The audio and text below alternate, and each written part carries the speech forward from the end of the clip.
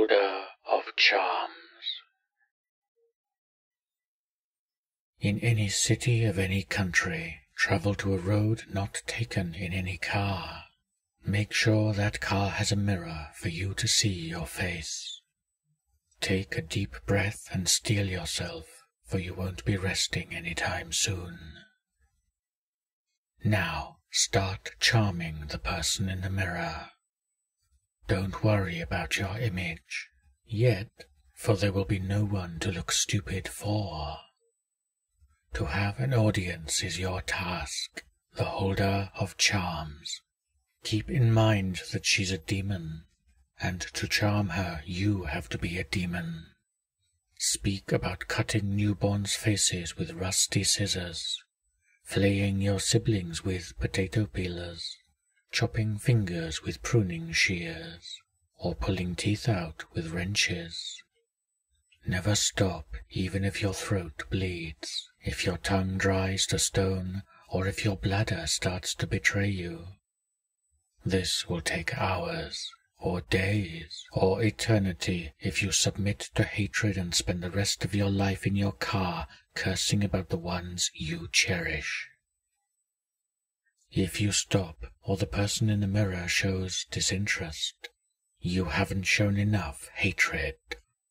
You lose every time you fall asleep. You will go through the torture you offered to the holder of charms. It will appear as a dream, but the pain won't. You may never sleep if you wish. The only way to lift this curse is to actually fulfill the wishes you had made. When the images in the mirror change, be happy, for you're on the right track. Don't let the images disturb you. You will see smiling heads of babies without bodies, drooping faces as if they were wax, skinless faces, crushed faces, ones covered with boiling pus and worms, and more that would send a chill even to death's spine. The images are you, for your hatred has charmed the holder, and don't be surprised if you may feel what the images feel. When no more images appear in the mirror, close your eyes. Keep your hate and just a pinch of humanity and sanity.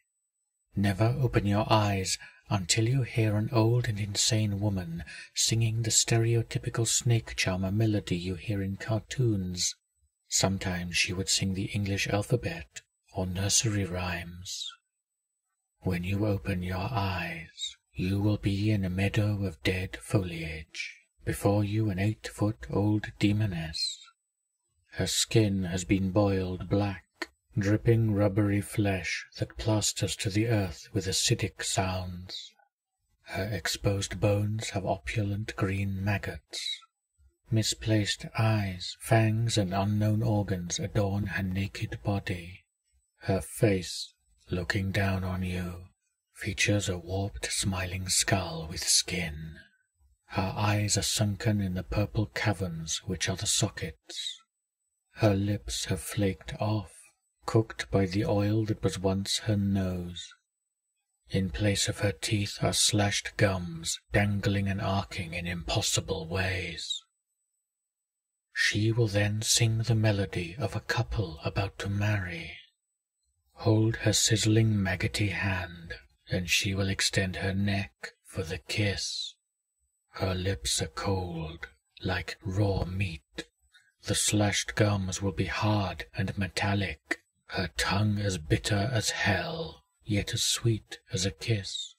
She will taste like cooked human. After the kiss, you will find yourself in your car, with a raging purple tumor on your throat. No one will pay attention to it, for you're the only one who can see it. But don't worry, because you have the gift of utterance and charisma. You can make anyone fall for you, metaphorically or literally. The tumor is object 346 of 538. Choose your words carefully.